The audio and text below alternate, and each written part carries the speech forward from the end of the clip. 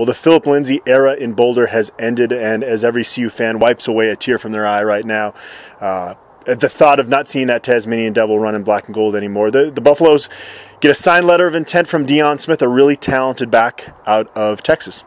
Yeah, a guy that's going to remind you a lot of Alex Fontenot from last year, definitely. Love his film. Gets to the line of scrimmage as quickly as possible, doesn't mess around.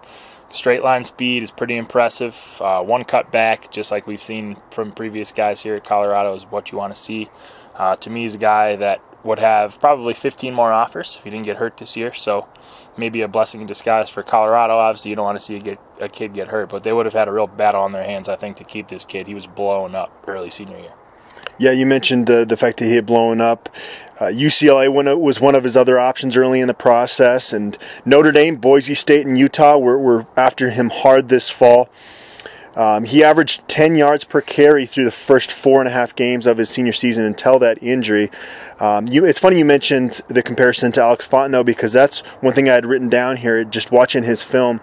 It seems like he's a well-rounded back. He's got good speed, ran a 10.85 in the 100-meter dash last May, but he's not a specialist. There's not maybe one specific thing that you look to with him. He just kind of does a lot of things pretty well. Yeah, definitely. But I think that's a good thing for a running back. You want to be able to do multiple different things on a different drive. He had a couple plays in this film where he was lined out wide and actually looked pretty comfortable in catching passes as well. And obviously, he's not going to be a wide receiver, but it's nice to know that a guy can have solid hands as well. Use him in that form of the passing game too. So to me, he's a guy who has a chance to play very early. There's obviously a big gaping hole in our running back depth chart right now that someone's going to have to step into. If they feel comfortable with his health moving forward in fall camp, I could see him playing this year. Yeah, you touch on his versatility. Notre Dame actually even wanted him as a defensive back.